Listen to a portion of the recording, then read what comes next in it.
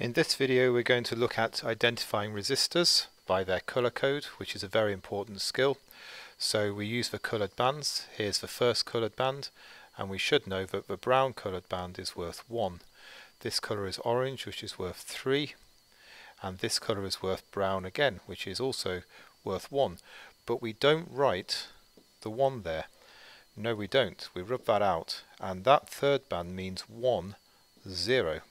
One lot of zeros. So this is actually 130 ohms. So what does the last band that we've not used represent? Well, this band here, which is the last one, is silver, and silver means plus or minus 10%. So the fourth band is the tolerance, plus or minus 10%, like that. And as you can see, I'm using these colour codes without looking them up. It's very useful to know them. So orange here is worth 3. Blue is worth 6, brown is worth 1, but we don't write 1, we write 1, 0, and gold is plus or minus 5%, so therefore we get a value of 360 ohms plus or minus 5%. And the reason you should learn your resistor colour codes is because when you're picking a resistor out of a tray or out of a box, you need to be able to look at it and know that it's the right value. Here's another example. The blue is worth 6, the red is worth 2, the orange is worth 3, but we don't write 3 because it's the third band. What we do is we rub that out and we write 3 lots of 0. So 1, 2, 3 zeros. So therefore my resistor is 62,000, but we know that 1000 is written as K, so it's 62 kilo ohms plus or minus, and in this case the last band is gold, so gold is 5%, so it's plus or minus 5%. In the example down at the bottom, the red is worth 2, the black is worth 0, and the red is also worth 2, but we don't write 2, we write 2 more zeros. So now we've got zeros being represented in different ways. This second digit is actually a 0. This third digit is not a 2, it's 2 more zeros. So in total we've got 3 zeros, which is 2000 ohms, which as we should know is 2 kilo ohms, and my last colour is silver, so it's plus or minus 10%. Okay, so it's very useful to be able to recognise resistors when you're building circuits without having to look things up. This next example is brown, which is worth 1, blue, which is worth 6, and black, which is worth 0. This is the most common mistake, writing a 0 for black, but we don't write the number down for the third band. What we do is we write 0 zeros, nothing, yada, nothing goes there. So we take the silver, and this is plus or minus 10%, and that gives us the value. It's 16 ohms, because in this position here there's no multiplier by 10, there's nothing there. 16 ohms plus or minus 10%. Black means write no zeros. Try it again. Brown is worth 1, grey is worth 8, write no zeros at all.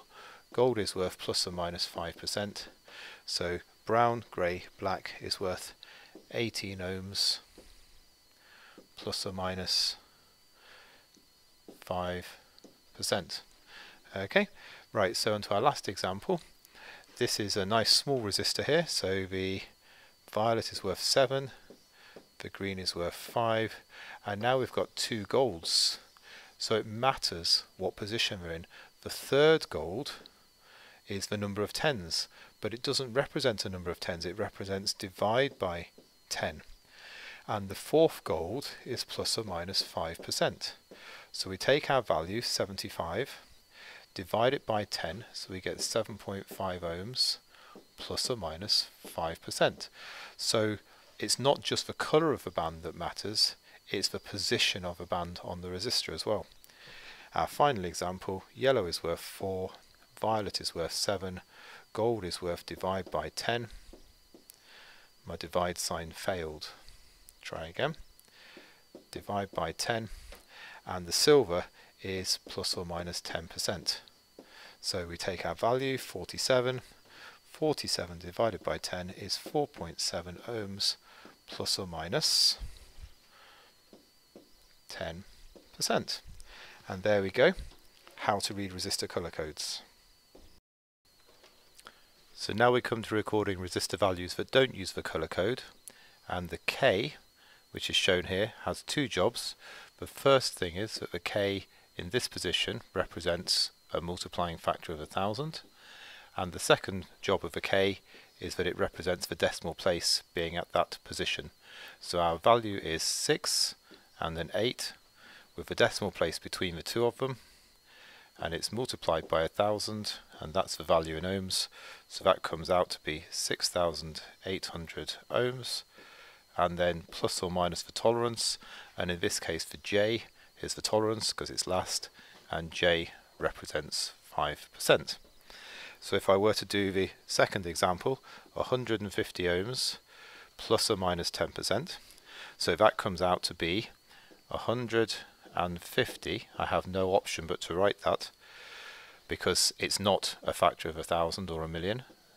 I use R to represent my ohms, and the tolerance is K because when the tolerance is the second letter, the K is used to represent 10% and the R is used to represent the ohm symbol.